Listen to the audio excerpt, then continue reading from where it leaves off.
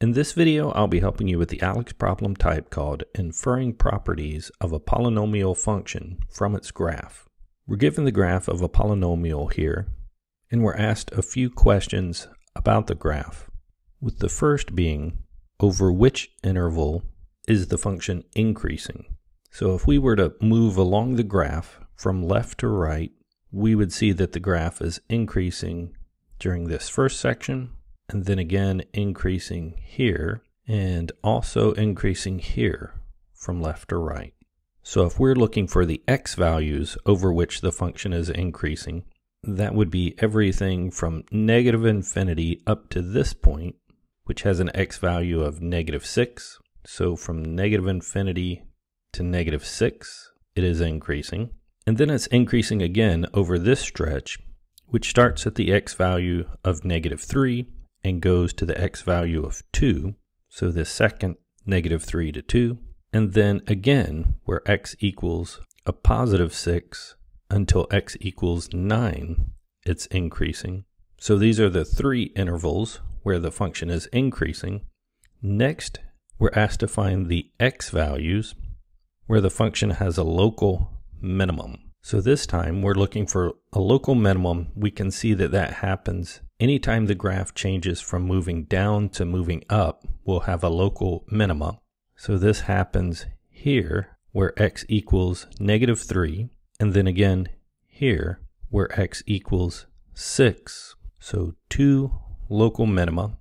For this example, we weren't asked, but there are also 3 local maxima.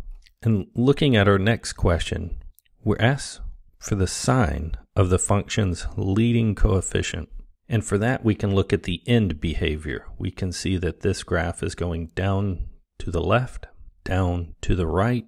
So that would have the same leading coefficient and degree as y equals -x².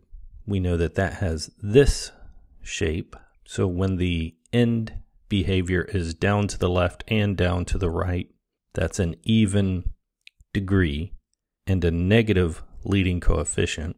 So negative leading coefficient. Lastly, we're asked which of the following is a possibility for the degree of the function.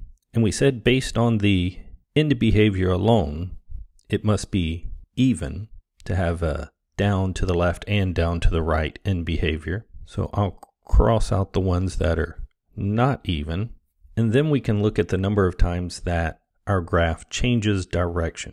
So it changes direction once here, again going from down to up, from up to down, it changes direction here, down to up here, and then lastly up to back down again.